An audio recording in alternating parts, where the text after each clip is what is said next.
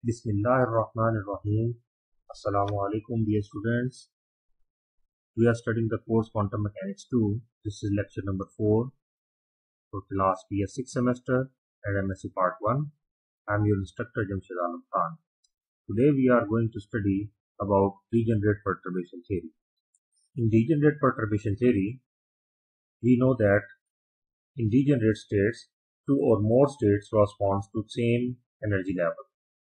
Here, if unperturbed states are degenerate, we can say that two or more distinct states, let's say psi A naught and psi B naught, share the same energy. Then the ordinary perturbation theory fails. We learned in the previous lecture how to write first order correction in wave function and second order correction in energy. These are the two equations. But the problem here is that if the two distinct states psi A naught and psi B naught share the same energy, then these two equations will blow up and the ordinary perturbation theory fails. So what we should have to do is we have to use another technique to handle such problems. Here we are going to use the degenerate perturbation theory. We are considering here the two-fold degeneracy.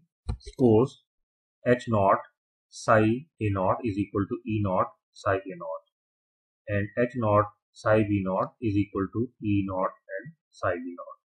Here the two different states psi A and psi B yields the same energy level E naught and E naught. Here we consider the inner product of these two states psi A and psi B is equal to 0. Then the linear combination of these states is of the form psi naught is equal to alpha psi A naught plus beta times psi B naught. Eigenstates of H naught with same eigenvalues E naught. So Schrodinger wave equation for the ground state is written as H naught psi naught is equal to E naught psi naught. Typically, the perturbation HP will break the degeneracy as we increase lambda from 0 to 1. As we know that Hamiltonian H can be written as H naught plus HP. HP multiplied by lambda. Lambda increase from 0 to 1.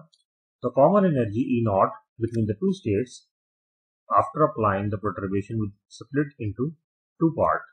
Here you can see in the diagram this E naught will split into the two parts. Now we want to solve the Schrodinger wave equation H psi is equal to E psi. This is the form of Hamiltonian. H is equal to H naught plus lambda times HP and E is equal to E naught plus lambda times E1 plus lambda times E2. The linear combination of energy eigenvalues, and psi can be expressed as the linear combination of the wave function psi naught plus lambda times psi1 plus lambda square psi2. Now use these equations in equation number 4 and collecting the like power of lambda, we will get the equation of the form expressed it over here. H naught psi naught plus lambda times HP psi naught plus H naught into psi1 up to so on, and E naught psi naught plus lambda into E1 psi naught plus E naught to psi1.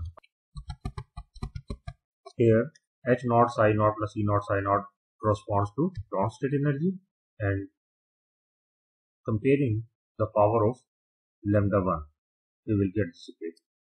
Now here take the product of this equation number 8 with psi A naught. Psi A naught into H naught into psi1, this is the first term, and psi A naught into HP and psi naught the second term. On the right hand side we will get E naught into the product of psi A naught into psi1 and E1 psi A naught into psi naught. Here we use the condition of hermiticity as psi naught can be expressed by the linear combination of the two states function psi A and psi B. Applying the condition of hermiticity on the left hand side, H naught can be written on the left side of this wave function psi A naught, and replacing the value of psi naught over here as alpha A naught and beta psi v naught in this equation. And similarly, on the right hand side, we put the value of psi naught.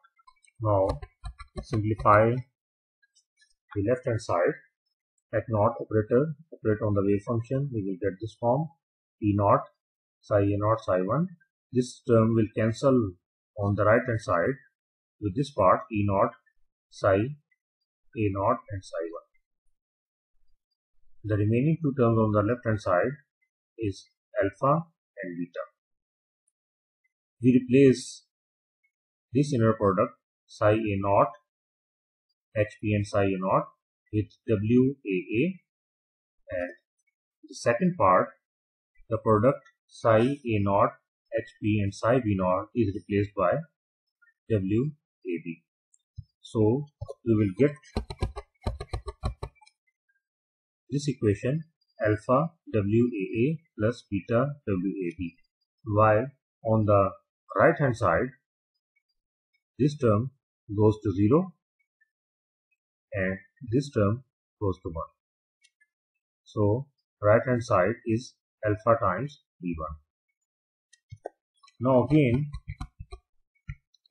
from equation number 8, we can take the product with psi v naught and apply the same steps over here and use the condition of hermeticity, simplify the equations, cut the terms on both sides, and we will get this form of equation alpha WBA plus beta WBB is equal to beta times V1.